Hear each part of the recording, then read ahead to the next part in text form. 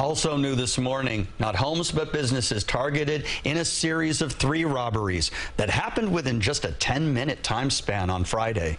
These are the 3 men police are looking for. The first robbery occurring in Jamaica Hills shortly after 11 when the men entered a deli and demanded cash. Within 5 minutes, they hit a second deli in neighboring Kew Gardens, showing a fake firearm. And they did the same moments later at a Gulf station, gas station rather, than they left all 3 scenes with cash. No one was hurt.